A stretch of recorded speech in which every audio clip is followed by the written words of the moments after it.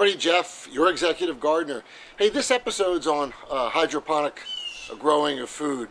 I have two towers that I'm going to show you. I'll get behind the counter and give you a close-up, but I'm growing things like onions in them, lettuce, radishes, and so forth. If you are not growing hydroponically, there's a lot of towers you can buy. I'll show you 3 different towers that I own, and I got to tell you, it's just a wonderful way to grow food. Less pests. You can easier to control the nutrients that go in and out of the plants.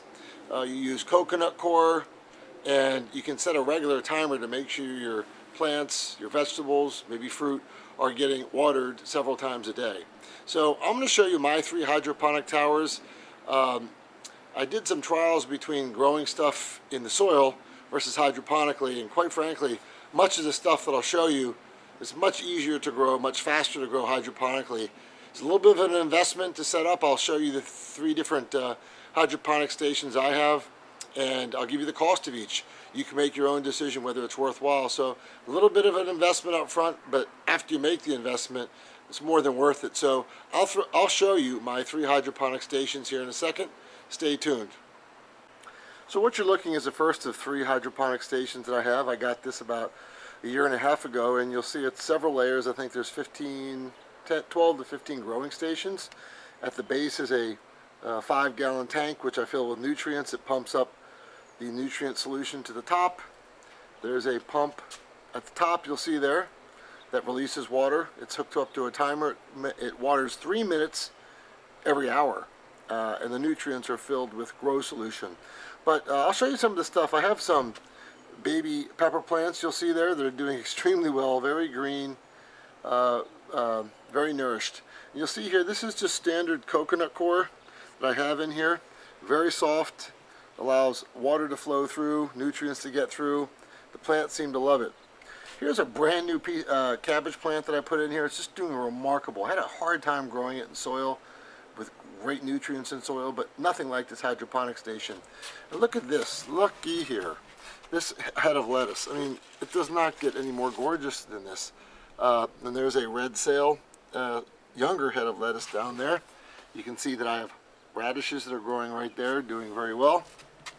I have some herbs growing, and you'll see, I'm going to scoot over here, excuse me a second, and again, another beautiful head of lettuce that's growing. I mean, just look at that. This thing grew really fast, too. It grew in like month and a half, 2 months in this hydroponic. But lettuce looks great, nice head. It's another younger head of lettuce there, another cabbage down there. So this is the first station. This thing cost about $400 to buy with everything. So a little bit more expensive, but really steady, really good. And it's got 12 growing stations. I'd say you grow anything in here probably 30% faster than if you would in standard soil. Just my experience. So this is my second grow station. This one was much cheaper, less than $100, maybe 80 bucks. They are simply, if you look under Mr. Stacky, S-T-A-C-K-Y online, you can buy these. Again, I filled them with coconut coir, and I put some, it's good to put some pebbles or rocks in there to allow water to flow through, but same concept. 5-gallon Lowe's bucket below, pumps up through the top. I made this myself. And what I have here, you'll see some, this is really young cabbage that's starting to take off, and what I started experimenting with is actually onions. So I bought some sweet Texas onions here, you'll see, and they weren't growing at all, quite frankly, in soil. But now they're starting to take off really well in this hydroponic Mr. Stacky solution. And you see I've got some herbs there. This is actually some lettuce growing from seed, and some other onions that are growing. So again, this is you know, you could do this relatively inexpensively on the cheap, about 80 bucks total. But and this has, I guess you can plant about 9 to 12 plants in here as well. This is actually hooked up to the same timer and goes off about 2 to 3 minutes every hour, and it's regulated. But I love this one as well. This is a much more affordable. It's a quarter of the price than the other one. And let me show you my last one. So this is the third one. This one is probably at a price point between the first one and last one. This was actually built from a friend of mine. Just got it about a week or two ago. and it is a tower of power. Wait till you see this thing. It can grow, I think there's 15, 16 stations in here. And let you take a look at this. Look at that thing. Goes up, keeps going up, keeps going up. So what I've done here, Alex has built this for me. This is to grow pickling cucumbers. He knows I'm a fan of the cucumber and pickling in them. And we're doing an experiment. You'll see a 5-gallon bucket there, but there's also a separate reservoir here. So I think this is a 5-gallon to 10-gallon tote, which the solution stays in. You'll see the solution is pumped up from a pump that's in here. It goes up the tube all the way to the top, and he's got some sprayers there that spray it, and it drips down all the way. It hits all the roots of all these plants, and then is captured in the orange bucket, and then in a spigot it goes back into this basin here. So quite an experiment.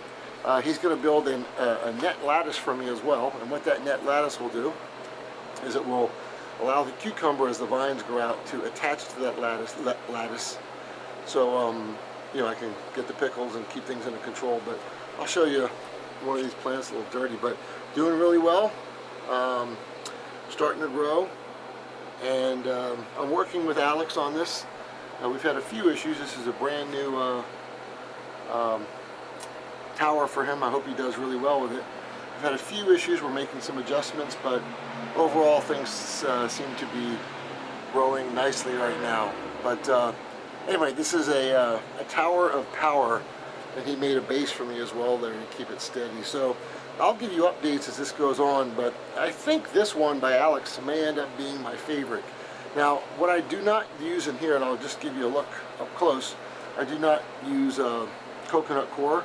This is a simple hydroponic solution with a rock wool cube, and then there's clay tone pellets in here. And then inside of it, you'll see is it's kind of open, and that's where the water drips down, and the roots are in here. So all the roots get sprayed. All of my rock wool cubes are relatively moist, so it means that it is watering appropriately. And I'll follow this as it goes. Now this thing goes off, it's on a special timer Alex built for me. It goes off about every 15 minutes, every hour. So this is a 15-minute timer. And the key with this is to keep the roots moist, but not soaked. So the roots stay wet about 15 minutes of the hour, and then they're sprayed again. So again, with the same high nutrient solution. So these are growing relatively quickly, as you see here. They're a nice shade of green. They're very healthy. And I'll give you an update with the pickles. But this is what I have going on here. Hope you've enjoyed this video. Please share it with your friends. Give me a thumbs up if you like it. This is Jeff, the Executive Gardener, signing out.